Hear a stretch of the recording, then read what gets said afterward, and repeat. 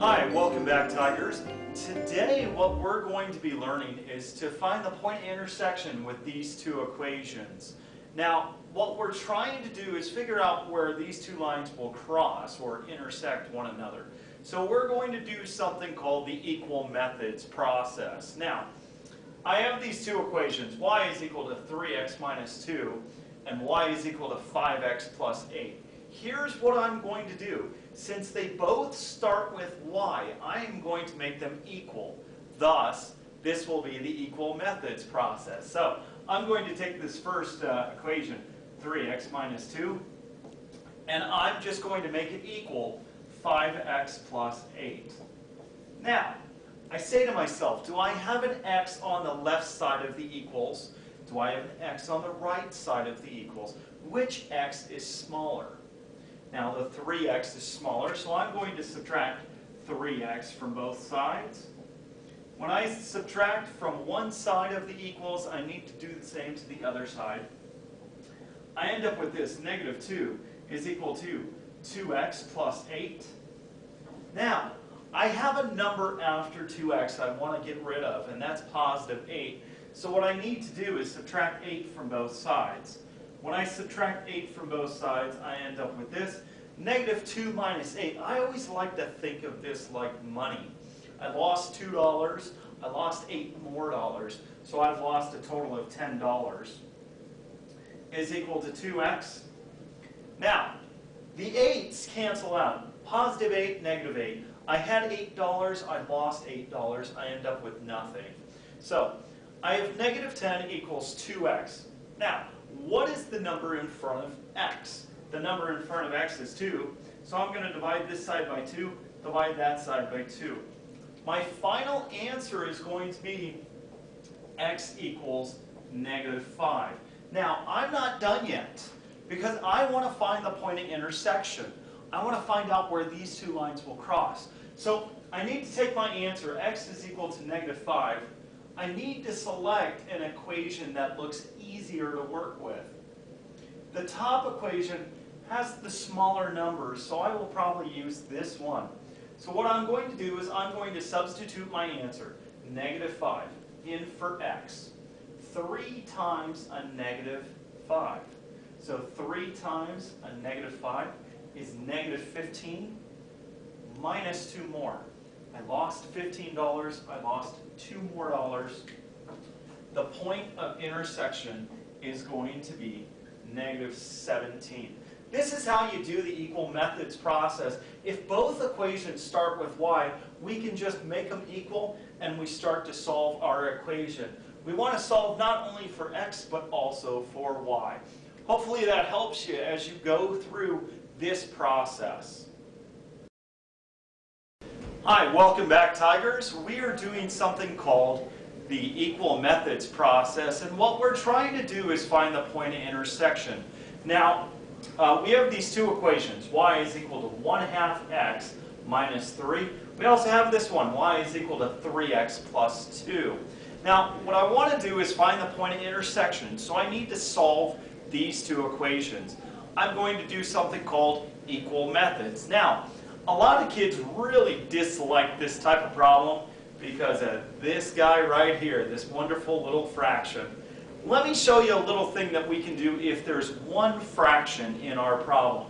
So, the first thing I'm going to do is just rewrite my problem. 1/2 x minus 3 is equal to 3x plus 2. I basically made those two equations equal. Now, here's what I'm going to do. Since there's only one fraction, I'm going to use the denominator against itself. And let me show you what I mean by that. I'm going to take this denominator of 2, and I'm going to distribute. I know it sounds a little strange to do, but watch what happens. If I take this 2 and start to distribute, I'm going to multiply it across everything on my equation. Now, you can only do this if there is only one fraction. So, watch what happens. My numerator just comes on down, 1x. What's 2 times negative 3? 2 times negative 3 is negative 6. 2 times 3 is positive 6x. 2 times 2 is 4. And basically what I'm left with now is no fraction. The fraction basically got turned against itself. And so now I'm left with this. Now, I have an x on the left side of the equals. I have an x on the right side. The x on the left side is less than 6. So I'm going to subtract the smaller x. So I'm going to subtract 1x from both sides, just like this. I am left with this. Negative 6 is equal to, 6 take away 1 is 5 plus 4. Now, I'm left with this part of the process. I've got negative 6 is equal to 5x plus 4. This number after x I want to get rid of. I want to eliminate. So I'm going to subtract 4 from both sides, just like this. And I'm left with this. I lost $6. I lost 4 more dollars. So I've lost $10. The 4's cancel out. Positive 4 take away 4 is just 0. Now I'm left with this. Negative 10 is equal to 5x. I'm going to divide this side by 5. Divide that side by 5. And my final answer is going to be x equals a negative divided by a positive is a negative. 10 divided by 5 is 2. Now, I'm not done yet because I want to find the point of intersection. I want to know where those two equations, those two lines, when I graph them, where they will intersect. So I've got this first answer, negative 2. Now, I need to ask myself, which equation looks easier to work with? Which equation looks easier to substitute my answer in? Well, this first one is kind of tricky because there is a fraction, and not a lot of kids like fractions. So I'm going to use the second equation. 3 times x, and I already know that x equals negative 2. So 3 times a negative 2 is negative 6. Negative 6 plus 2. I borrowed $6 from somebody, and I only paid them back 2 of those dollars. I always like to turn these into dollars. It makes more sense. My final answer is going to be negative 2 times 3 is negative 6. Negative 6 plus 2 is negative 4. That's where those two equations will cross when I graph them.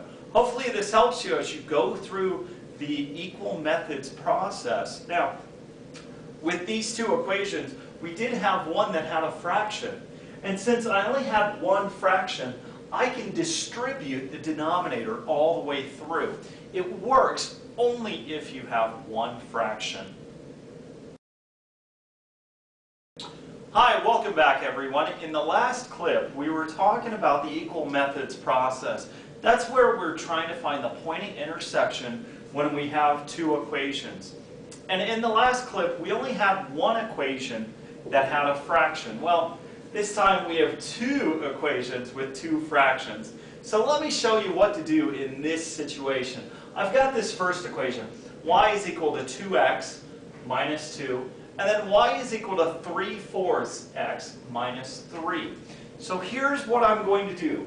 Since they both start with y, the equations both start with y, I'm going to make them equal. Now, I'm going to take my 2/3, x minus 2. I'm going to make it equal 3/4 x minus 3. Now, in the last video clip, I had talked about how when you have one fraction, you can distribute the denominator. Well, in this situation, we have two fractions. One fraction is on the left side of the equals, and the other fraction is on the right side of the equals. Well, here's what we can do. We need to find a common multiple, a common denominator, if you would like to say it, between these two numbers. So if I say all of my multiples of 3 and say all of my multiples of 4, I need the smallest possible number that I can multiply everything by. Here's an easier way of doing it. If you want to find the smallest number, you could. But the other way, and there's lots of ways to do this problem, you could take just 3 times 4. 3 times 4 is 12. I can multiply everything by 12. Now, if I had listed all of my multiples of 3 and all of my multiples of 4, I would have ended up with 12 as well. But the little shortcut is, let's take my two denominators, multiply them together, and go from there. So, here we go. I'm going to multiply everything by 12. So 2 times 12. 2 times 12 is 24. My denominator still stays there. We'll show you what happens next. 12 times negative 2 is negative 24. 12 times 3 is 36. Divide by 4. The denominator still stays there. And then negative 3 times 12 is negative 36. Now, what I need to do is clean up these fractions. I want to make sure that these fractions will basically just reduce down. Since I was using a number that 3 and 4 can both divide into, and that number was 12, watch what happens. 24 divided by 3 is 8. If I keep going, 36 divided by 4 is 9. Oh, I forgot my x. I do apologize. I forgot my little x up there. Hello, there's my x. So I've got 36 divided by 4 is 9. Don't forget that x, just like I did. Minus 36. Now, all of the fractions have basically just eliminated. We've reduced them down to whole numbers. Now, I've got 8x on the left side. I've got 9x on the right side. Which x is smaller? 8x. So I'm going to subtract 8x from both sides. When I subtract 8x from both sides, this is what takes place. I've got negative 24 is equal to 9 take away 8 is just 1. You could put the 1 in front of the x, but you don't have to. So I've got negative 24 is equal to x minus 36. Now, I still have a value after x I need to get rid of. So I need to add 36 to both sides of the equation. When I add 36 to both sides of the equation, this is what takes place. 36 take away 24. And in the last couple of video clips, I talked about how I like to turn this into money. So I had $36 and I spent 24 of those dollars. So I'd be left with $12. So x equals 12. Now, we're not done yet because we want to find the point of intersection. All we did was find the x-coordinate of where these two equations will cross. So what I need to do is take this and substitute it back in to one of these equations. Now, both equations deal with a fraction, and so I need to decide which fraction I really want to work with the most. I'm just going to select the first equation, and the reason why is because the numbers are a little bit smaller than the second equation. So I'm going to take 12 and I'm going to substitute it in for x. Now, here's how you multiply with fractions. It's really simple to do. All I'm going to do is this. What's 12 times 2? 12 times 2 is 24. Divide by 3.